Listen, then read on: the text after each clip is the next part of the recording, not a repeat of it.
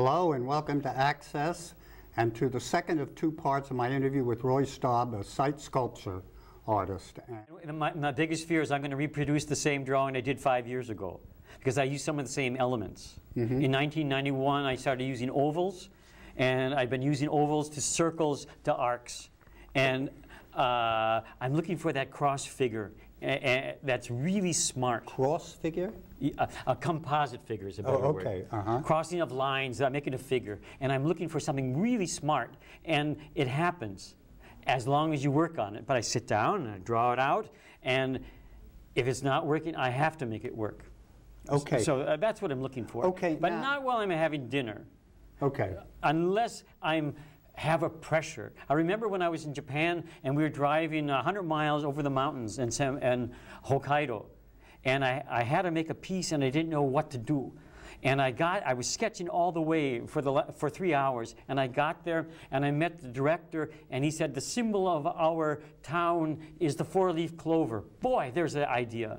So everything you did on the car was abandoned. Abandoned. Yeah, I'm used to that too. And the moment they said four-leaf clover, I knew exactly what I was going to do. I was going to do four leaves with a circle in the middle to join it together. And the clovers were all each an oval, and it worked, and it was just right.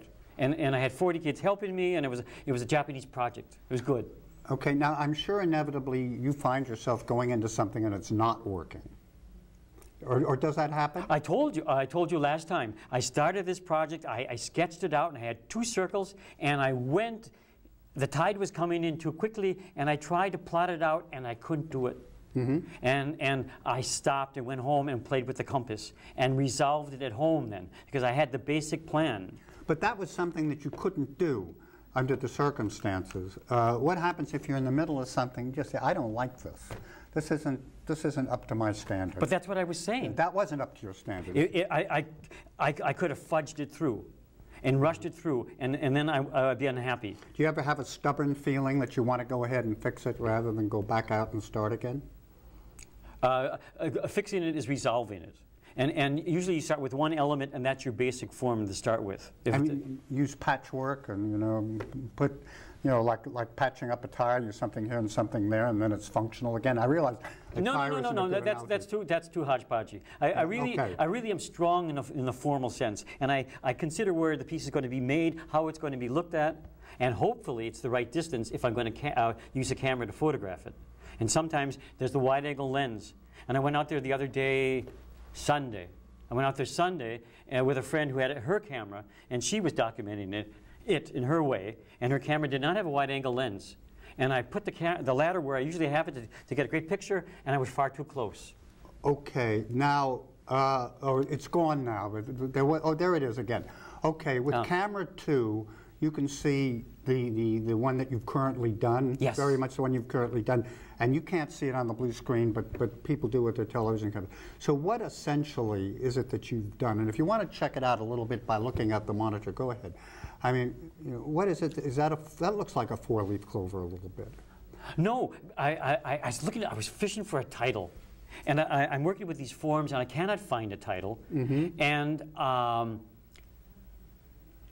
in the dictionary, I found the word spectacle, spectacles. Northwest spectacles, because for me it looks like a pair of glasses.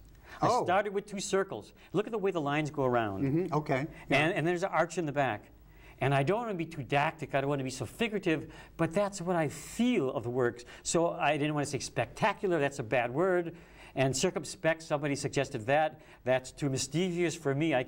I'm not doing anything circumspect. I want to have a positive form. And I always think about my work as an object in nature, and nature is part of the piece, and the piece is part of the environment, and it's to see through, to see nature in its fullest and respect the nature. So I like the word spectacles. Okay. Where are you going next? Where do you go from here? I think I'm going out to Cape Cod. Oh, that's right. You mentioned that. I mentioned that. But nothing is sure, because the problem is that my car, I have to get the car fixed on the way first.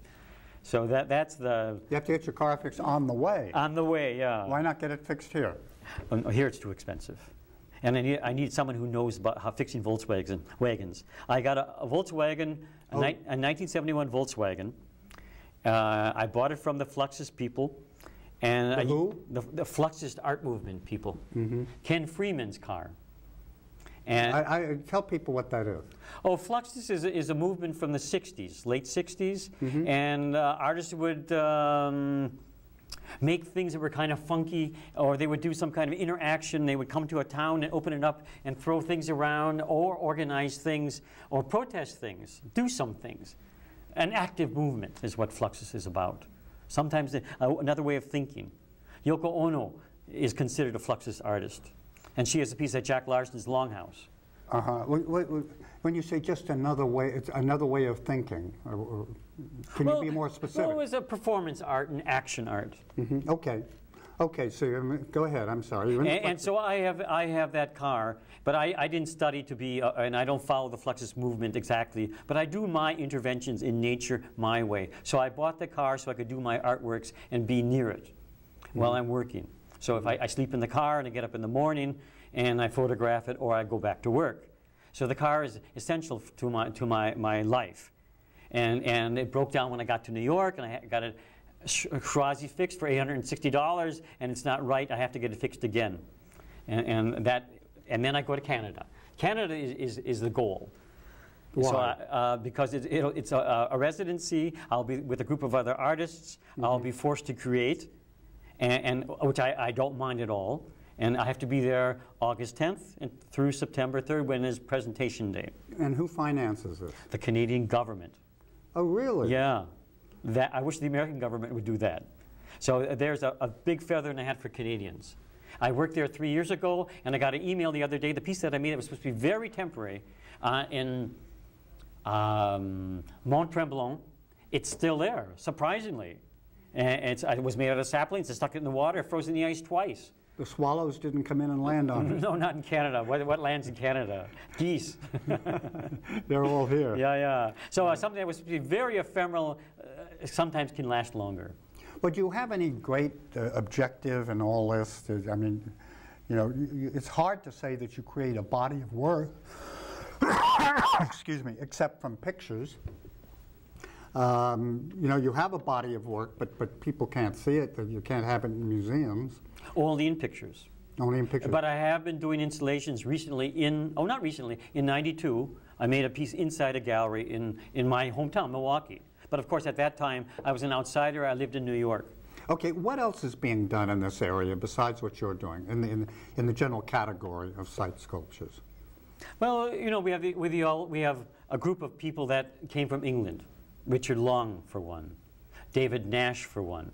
Richard Long did long walks. He lines up stones in a long line sometimes. Sometimes he makes circles, and he copies the Celtic circles. And the circle is a very basic, wonderful form. And someone says, well, it's not in nature. Well, look at the moon. The moon is round. The earth is round. The tree is round. There's many round forms. So the round form is in nature. Goldsworthy has many books of his ephemeral works. And he likes to make holes and stack things in a circular form. And David Nash cuts dead trees with a chainsaw and makes forms out of that. And a friend of mine, a friend I worked with, Herb Parker, from I think he's from Baltimore or South Carolina. He makes certain kinds of form using rammed earth and grass, and sometimes metal. Well, what did you think of the Central Park drapes? I knew you were going to get to that. But now, what did you call that? No, that. The Gates. The Gates. The title was The Gates, yes. And I saw it a year before in photograph when I was at the Metropolitan. I did not get to see it in life. Where did they do it before? They had sketches okay. and mock-ups. So you weren't in Central Park?